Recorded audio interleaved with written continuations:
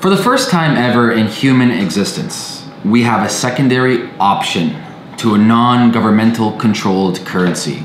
Now that is mind-boggling. Now for the first time ever, you and I have a secondary option. And this is why Bitcoin is so important, or any cryptocurrency, Bitcoin, Ether, and many different other ones. But Bitcoin was the first one created by Satoshi Nakamoto. Now, the reason why Bitcoin is so important and the reason why you need to understand it, not technically speaking, but understand the concept of it and understand how cryptocurrency works, is because it gives you an option to opt out. It gives you multitude different options and opportunities to benefit you and your family around the world. And I'll tell you exactly why. So if you look at our banking system right now, and I'm not gonna go into crazy details about it, but if you do look at it, you look at the Federal Reserve System, you look at how they do banking with inflation rates and actually lending out 9/10 of what they supposedly have in the reserve. So that's fractal reserve system they have. It is absolutely absurd. Absurd. You know, if you look at 2008 with the bailouts, they gave the banks, they gave the insurance company, they gave the car companies hundreds and hundreds of billions of dollars literally printed on the spot, which what happens? It devalues your currency, it devalues the whole economy, and inflation goes up. And there's something to say when the actual nation's interest rate can't go up, Canada can't go up, United States can't go up, for fuck's sakes, Japan is minus or negative interest rate. That tells you something. That tells you something a lot, man. It tells you we are in big trouble. And you see all around you right now, currency wars. What happened in India? They eliminated 2 denominations of currencies.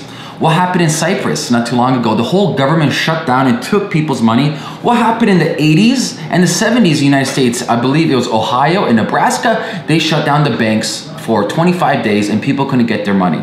So listen, the money that you have is funny money, to tell you the truth. There's nothing backing up. There's no gold backing it up. There's no silver backing up. It's literally numbers that some bank told you is worth something. And at the end of the day, it's not worth anything. So what Bitcoin does for you, it actually gives you, for the first time ever in human history, it gives us a secondary option that is not controlled by the government, is not controlled by the Federal Reserve System. You and I right now can buy Bitcoin. I can go on the many different apps I have. I can go on certain exchanges such as Coinbase, Kraken. You can buy from local Bitcoins. You can buy Bitcoins in any different currency. You can earn Bitcoin. So this is something that I promote and suggest people work for Bitcoin.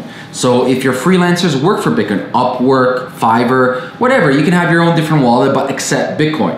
So now you have Bitcoin, or you have any other different cryptocurrency like Ether, you can send it anywhere in the world. So if I wanna, get this, so if I wanna right now send Bitcoin to my friend in Japan, and I'm gonna send him right now $5,000 worth of Bitcoin, it's probably gonna cost me less than 75 cents to send him $5,000 worth of Bitcoin, and it took me less than an hour for him to get it.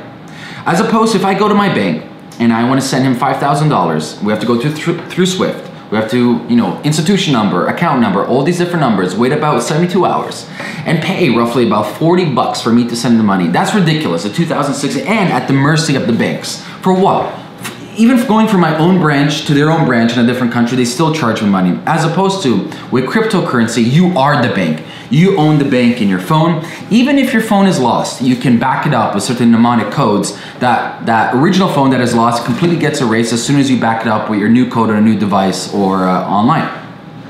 So for the first time ever, if a currency starts deflating or starts devaluing its buying power, such example as India, about, I would say 2 weeks ago, with the big news with the currency devaluing 2 of the denominations, you saw Bitcoin skyrocket. I think it was like 1,100 at its highest point. Because what do you do at that point when your buying power literally decreases by half? The dollar they have in the bank account, regardless if you have $1 or $1 million, is worthless. Well, for the first time ever, you and I have the option of buying cryptocurrencies from our phone, whether that be Bitcoin, whether that be Ether, whether that be Dash. There's thousands of different alternative coins. But now we can buy it, bring it to our phone, and have an actual economy that is not connected to a cabal that's controlled by men in suits that we have no idea what they're doing and what their purpose is. So this is why I'm such a proponent of Bitcoin. This is why I'm such a proponent of blockchain technologies and cryptocurrency.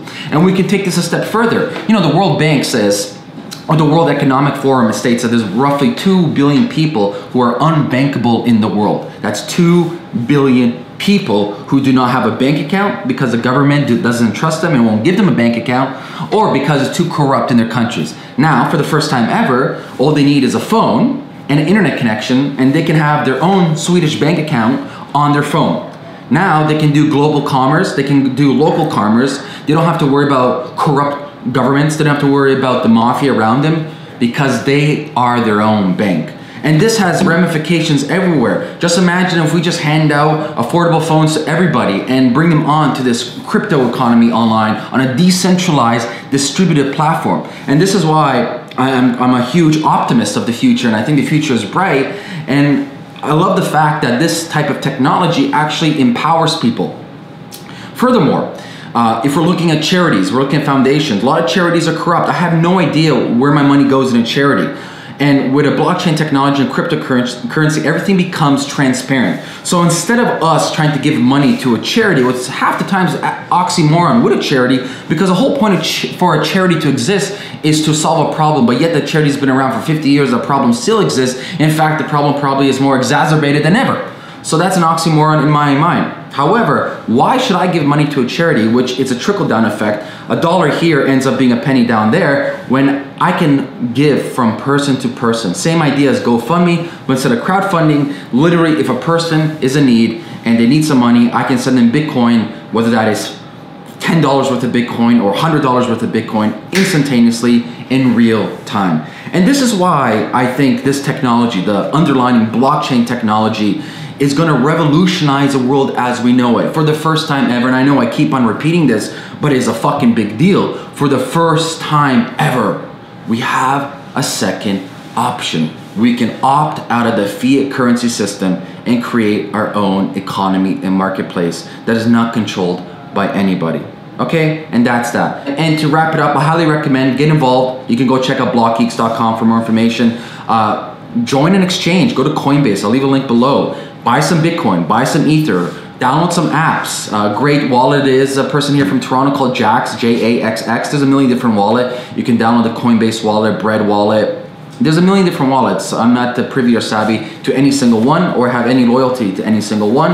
I experiment with all of them, but download a wallet, do some exchanges with people, and really get involved in this and actually dive in deep and feel it, how it feels to buy some cryptocurrency, sell some cryptocurrency, transfer cryptocurrency, and that's the first step into diving into this world. If you like this video, guys, you know what to do. Share, leave a comment, man. I want to know what your thoughts about Bitcoin, cryptocurrency, blockchain technology is, and I'll make sure to reply. Peace.